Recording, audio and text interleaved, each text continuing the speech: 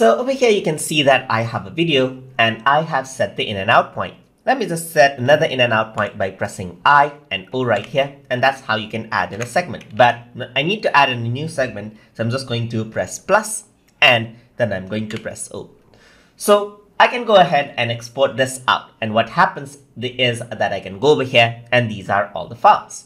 But sometimes you don't want the source file to be there, so you can go around and delete the source file as well. An easy way to do this after you export is to go ahead and press D on your keyboard, and it says, are you sure you want to move the source file to trash? Once you click on trash it, what happens is that the main file has been removed to trash.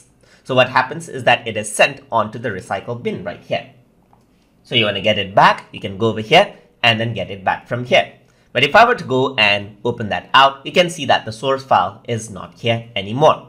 But it is not really recommended to delete out the source file unless you're absolutely sure or you need to, let's say for example, free up some space for some reason.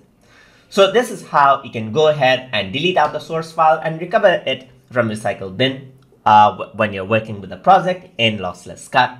So if you guys learned something as always, and as always, please like, comment, share, and subscribe.